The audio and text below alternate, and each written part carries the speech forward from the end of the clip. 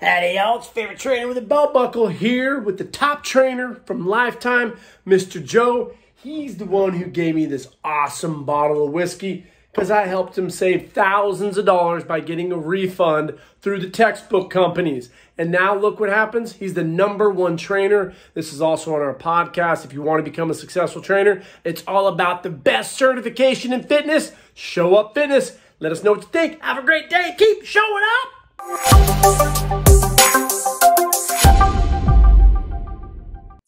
Alrighty, everybody. We're lucky to have Mr. Joe here from Northern California, not too far where I was born, up in Chico. He's in Sacramento right now, and he's going to tell you about his training career so far and how he's moved up to the #1 trainer at Lifetime in Sacramento. But before we get to the meat and potatoes, Joe, how about you tell everyone the story about this beautiful bottle of welder that you got me? And that's probably why you're one of my favorite students. So let's start there.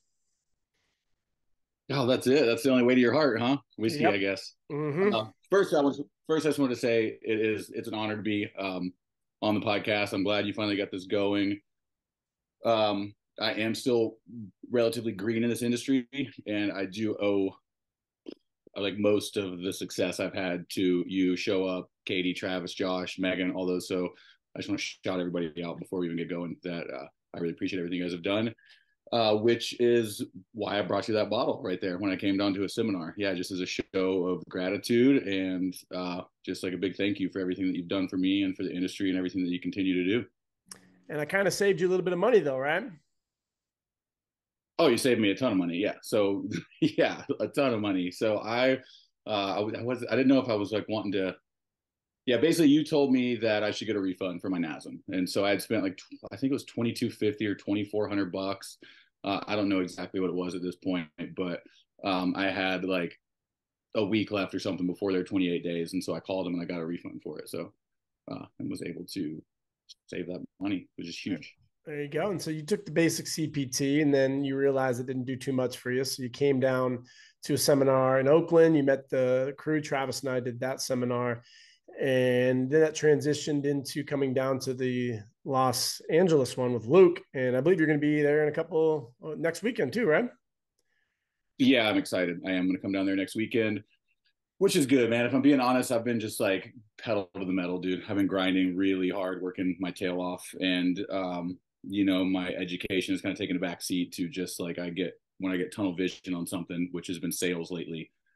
That's just like what my focus has been here for the past few months. So I haven't really been putting too much time into my education. So I'm excited to get down there, get around you guys, learn some stuff, and just recharge, man. Yeah, it's gonna be nice.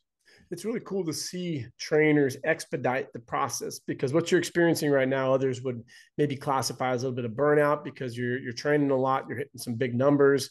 I believe last month you did almost like $22,000 in sales, and it's common, but you see that more in trainers who've been in the industry for 2-3 years. And so it's really neat again to see the progress when you are investing in yourself. And that's really key because you're not seeking more specializations. You're getting the hands-on learning. And so I remember we had a talk when you were down in LA and you had a job interview, and the job interview actually didn't go the way you planned. And the manager told you that pretty much they're not going to bring you on, right? Yeah. Yeah. Well, actually it did go. I thought it went really good, but he just said I didn't have any experience. I talked to him all about your internship and I explained to him what I'd done and I'd gotten through the level 1 and I was starting the level 2. And he just kind of I could tell he liked me. He wanted to hire me, but he kind of left it at, you just don't have enough experience yet. So once you get through that level 2, like, let's stay in touch, come back and talk to me. Right. So I left there. Yeah. I took the no and I left. Yeah. And so then we were walking around the block at our West Hollywood spot. And I told you, I've been in this industry for a long time and I know what the manager is experiencing. You have someone who you like, but if you look at the statistics, 90% of trainers get a textbook certification and they're going to be like everyone else. They're not going to be able to make it. And so talk to everyone right now. What was that conversation that you and I had? And what did I basically force you to do? Yeah. Well, I was frustrated, and I told you I was frustrated because I felt like I left the job on the table and I walked out of there with my tail between my legs and accepted the no. And during that interview, at the end of it, everything in me was saying like, push harder, but I didn't. I left. And so now I've got in the back of my head, okay, I need to wait another few months before I might get back in with this guy. And it was one of only 2 gyms in the area that I wanted to work at. There's Lifetime and there was that gym. They're both the more kind of upper class gyms that actually charge a decent amount for training that you can kind of make a living at. So I told you I was frustrated and I felt like I left the job on the table. And you told me to send that guy an email and tell him that I wanted to come in and take him through a workout. And if he doesn't like what he sees, then no harm, no foul. I'll pay him whatever his hourly rate as a trainer is. He gets paid for the hour and I learned something.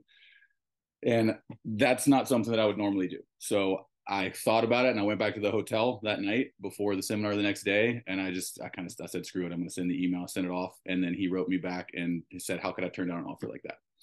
So he had me back in when I got back into town and then he hired me on the spot. Yeah.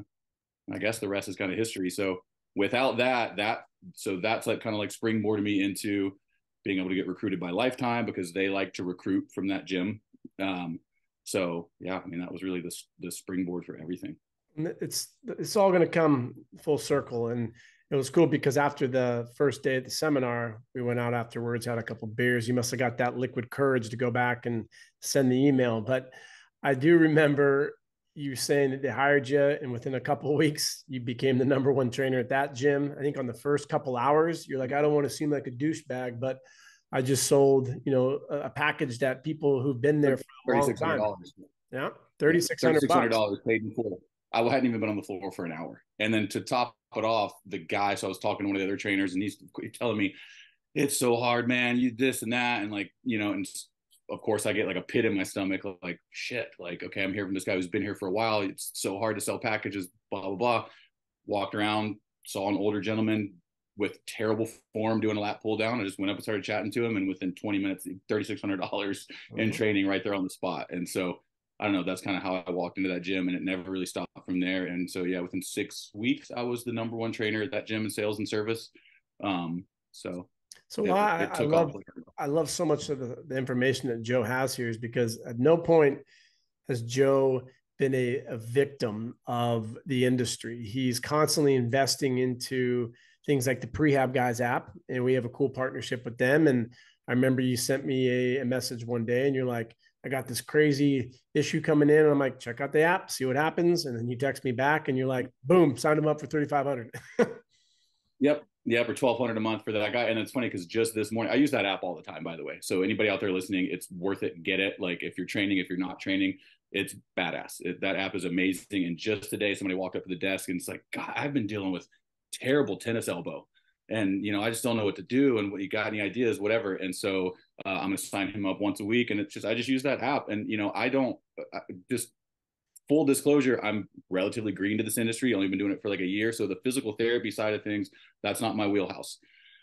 But with that app, I'm able to have people come up to me like that and feel confident that I can go ahead and I can help them. So now I'm going to have him in once a week. We'll run through some of the things that I know from that app. I'll give him kind of a homework to do for the rest of the week. And then we'll go through the next week. And so yeah, it's a valuable tool to have as a trainer. It is well worth the money.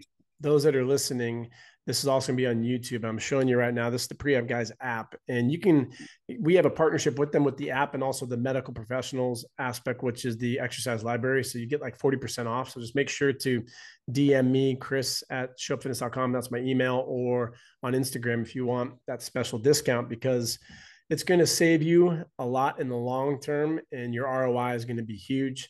It's like $300 for the whole year, but you're going to get so many opportunities. And this isn't a pitch for the Prehab Guys. It's just, I hear so many crazy stories of people getting corrective exercise certs that are $600, $700, $800. And what do you get out of it? Nothing. And so that's why I love the return on your investment has paid itself off numerous time and time again, right?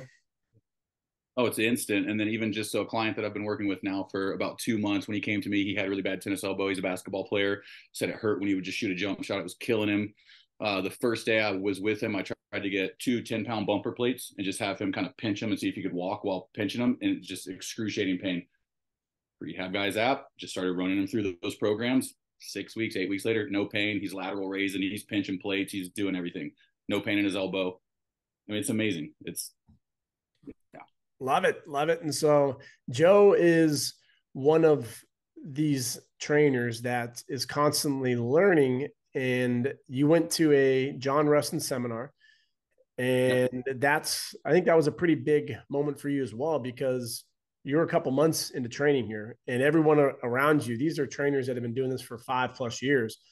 And there's a really cool scene when one of the instructors was going over anatomy, and you're like, okay, this is kind of not news to me. And everyone's like, oh my God, it's so crazy. I got to write this down. So tell everyone about that story.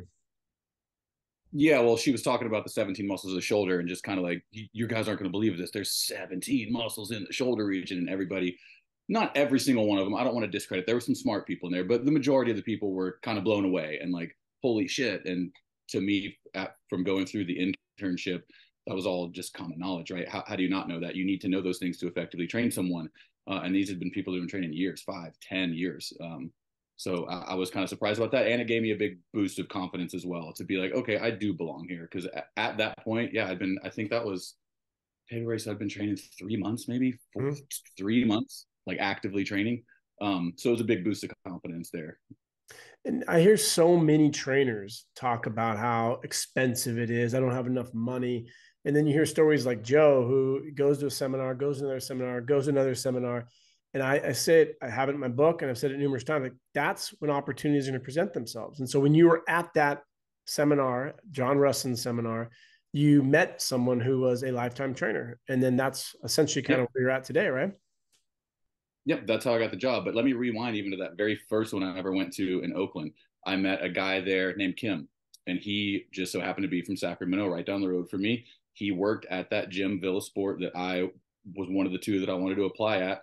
So through that connection with him, I got his phone number. He worked in like operations or something like that, but I was able to then text him, get the info of the fitness director there, kind of find out a little bit about the guy. So when I went in, I wasn't going in cold. So even the connection there got me the first job. The connection at your seminar got me the first job at Villa Sport in a roundabout way, because I had a connection to learn about that fitness director and not go in there completely cold, know who I was going in there to talk to. So then from there, PPSC seminar, I met a trainer there, and she was just kind of telling me, oh, you can do better at Lifetime, whatever. And so I exchanged numbers with her.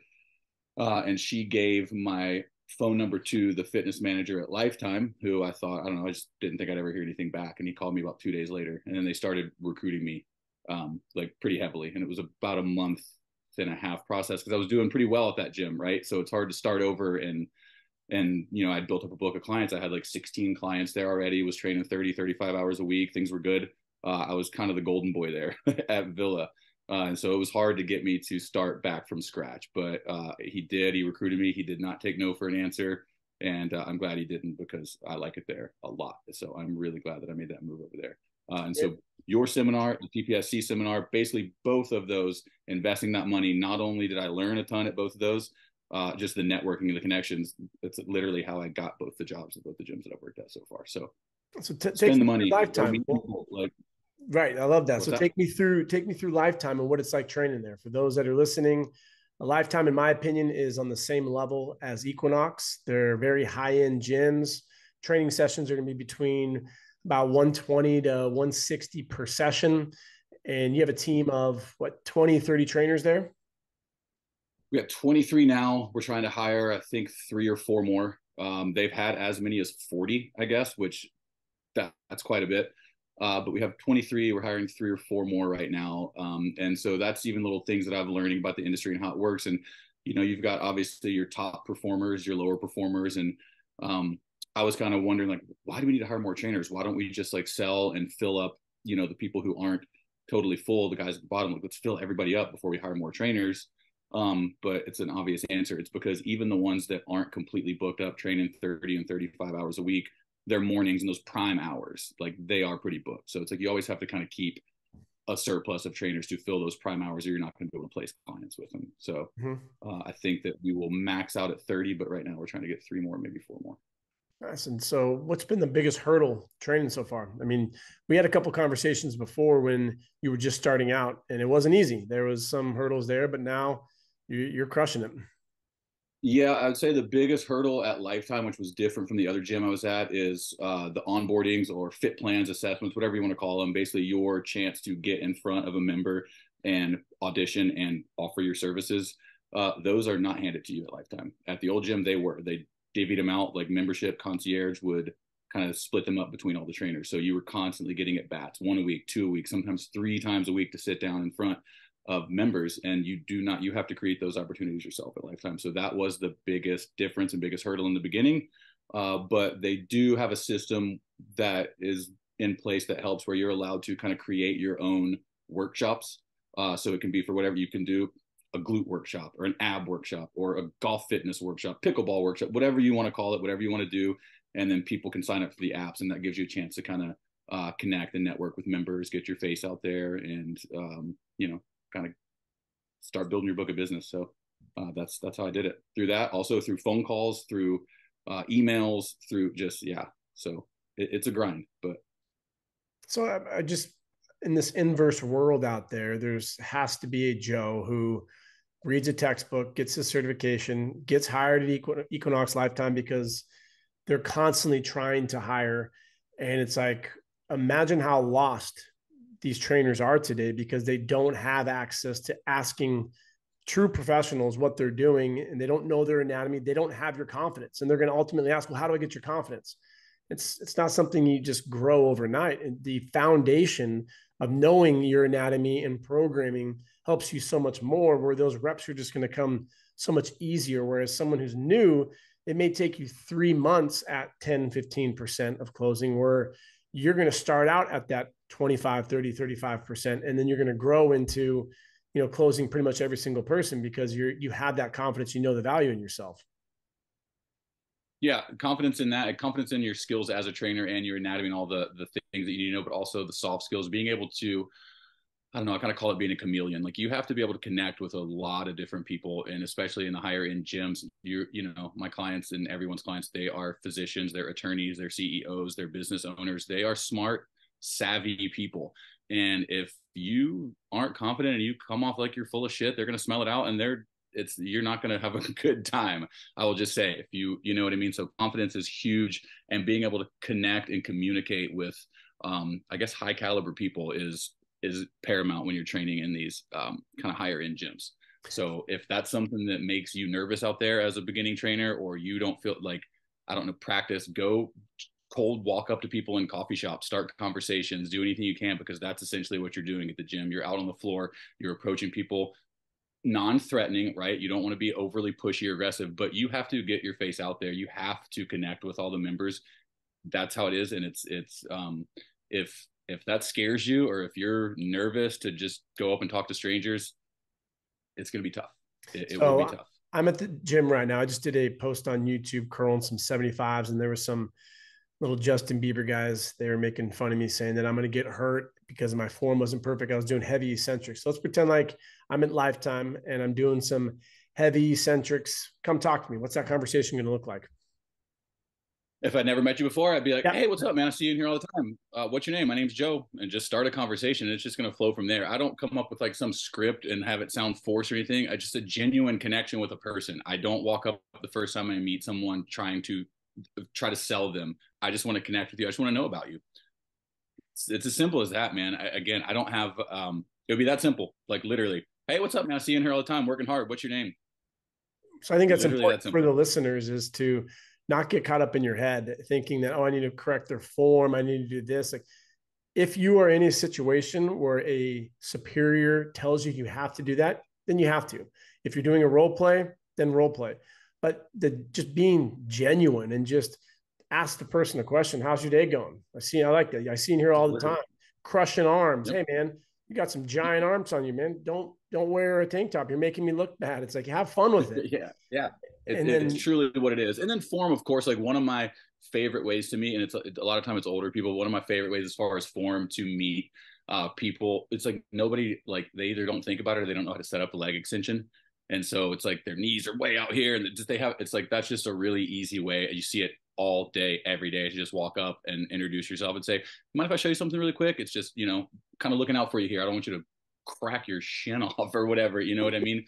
That's a real easy one that you see a lot. People don't know set up leg extension, right? So if as far as form goes, stuff like that. But yeah, it's just genuine conversations. Just be interested in people and want to actually enjoy the conversation. If you don't enjoy small talk, it's going to be tough for you. If you don't enjoy meeting new people, it's going to be tough for you. So you have to find a way to enjoy that. And that goes into the sales aspect of it too. I'm kind of helping out one of the I think I told you there's one of the trainers there that's fantastic. Dude is smart as hell. He's got like 8 certifications, whatever, but dude is extremely smart, and he's one of the lowest producing. He's scared of the sales. He does not enjoy the sales portion of it. And so I'm trying to, it's like, you've got to learn to love that, man. You have to learn to get excited about that, because we all want to help people. The only way you're going to help those people is if you sell first. So you can help them for free all day, I guess, but I don't think anybody's getting into this to work for free, right? We want to help people, but in order to help them, you've got to sell them.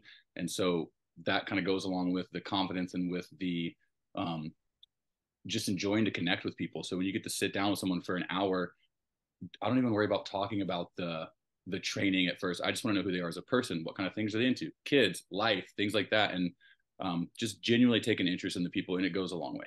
It goes a long way. So what Joe just said. Sorry if that was rambling, but no, I love it, because what you said right there was what I have in my new book, which is going to be out here shortly. And it's the 3 skills that trainers lack. And Joe said he has great people skills, business skills, the trade skills. So Joe, unlike most trainers who just get a textbook certification, he's had the hands-on instruction. He's worked with other professionals. He's continuing to learn the trade, which gives him the confidence. The business comes from being in front of people and having that confidence to deliver your product, which is a great trainer. And the people skills just complement that. And at the end of the day, everyone listening to this right now, Joe included, we want to help people. Well, how can you help more people? Understand that sales is not a big monster. It's just a value proposition. You're telling someone you are not moving well, you're injured, you're overweight, whatever it is, you need me to help you get there. And that's what we're doing. And it's so cool to hear these stories. So, I'm proud of you, man. You're kicking ass, and you're doing really, really well. And who knows what the future is going to have. Now, for some of those students that are listening right now, maybe they have their certification, maybe they're trying to apply to a Lifetime. What will be some pieces of advice for trainers out there who are trying to get hired at Lifetime? The interview process, again, it all comes back to confidence. Like, when they interview, we'll do a practical, and how it goes is you'll be with someone that's in management, and you'll be with a personal trainer that's acting as your subject, basically as your client for the day. And we look for confidence. We want you to take command of the session. We don't want you to seem nervous. We want you to seem like you've been in a gym before, you know your way around, which things like what we learned programming on the fly, that's going to come in real handy, because this gym's always busy. So if you have something in mind when you're coming in for this practical interview and you can't get on that, or you can't do that, you need to be able to transition smoothly. To get really into the weeds of it, they're going to want to see a dynamic warm-up. They're going to want you to go into some sort of a strength portion first, then a hypertrophy portion, kind of finish it off with like a Metcon. If you even get all the way through, if they see within the first 20 minutes that you're kind of nailing everything, they'll usually just say, hey, we've seen everything we need to see. It looks good. Like, come on, let's go back over and talk, which is what happened with mine, which is a funny story. The CCA that you ran me through in that very first seminar in Oakland with the landmine, it was like a landmine reverse lunge, landmine press, and then like a core hold, like ISO, where you're pulling on it. I ran that CCA in both of my interviews with both those gyms, and they got the job with both those. So thank you for that one. That was a good one. Another bottle of whiskey coming my way. That's right, man. That's it. And so I use that one with clients all the time, dude. That's like it's such a good little circuit. I just used it yesterday with somebody, but so anyway, yeah, to get into like the real specifics, if you're going in there, they're going to want a dynamic warm-up, hitting all the planes of motion and all the checkpoints, a strength phase, hypertrophy phase, a Metcon phase. That's like at Lifetime specifically, the dynamic personal training, DPT, that they're trying to like brand as their own brand of personal training. That's essentially the playbook for it. So if you come in, you're interviewing at Lifetime, you hit all those, you're golden. So it's good to know the history. And I think you said right now, currently you guys are like 166 gyms, I believe, right around there. 166. Yep. Like 165, 166. I think there's like a little over 3,000 trainers total in the company. Started out at Minnesota, I believe. And the DPT is a whole nother conversation, but that's dynamic personal training. And I think I was talking to a therapist there, Dan. I'm like, someone reached out to me and they said they were a DPT at Lifetime. I'm like, I didn't know they had doctors of physical therapy there. They're like, no, that's just the title that they're giving the trainers. I'm like, oh no. So do you know that they fought like lawsuit? They fought tooth and nail to be able to keep that DPT because of that. It was a big deal. Like there was, I don't want to speak out of school and say there was lawsuits, but I think there were. Like I think it was a big deal. They tried to fight to keep that because of that was an issue, which you know. Yeah, well, I mean, there's people out there who I just had a call with Mel, and she's our dietitian on our level 2 for the nutrition coach, and that's a big issue for people calling themselves nutritionists. And there's some states you can, there's some you can't, but ultimately, I think you said it earlier. There's trainers out there who constantly seek more acronyms, and it is a pride thing where if you want to stand out in a quote unquote saturated market, you want to have some unique initials after your name. And unfortunately, there's too many textbook trainers. And so then it's like, oh, I'm this type of trainer. Well, so are you. Well, how can I stand out? I'm going to go get another cert. And that's the unfortunate little rat race that we see is you need to take a step back and see why are so many trainers failing? And it's because they don't have the true fundamentals, the principles of movement, understanding overload and the size principle, SAID principle, anatomy, knowing basic anatomy is so huge because that gives you the confidence. If someone were to say something's wrong with my knee, my ankle, my hip, whatever, you have the whereabouts to have a general conversation. And if you have a team, therapists, people you can reach out to, well, you go, that's a great question. Let me consult with my therapist. That gives you so much leverage. Whereas too many trainers today try to be a jack of all trades. And so, yep. What are some things that you've seen in your experience with trainers that are not making it? Where are they lacking today? Yeah, I mean, it's sales. That's like the number one lowest hanging fruit. That's where people struggle the most that I see. Like I said, a lot of especially the one guy that I was talking about, there's a lot of people on the team. I don't say a lot. There's people on the team that they're fantastic trainers. They're fine. I would train with them. I have no issues with the way they train. Their science based, their science knowledge is good. They're good to go. And it's the sales that they really get hung up on.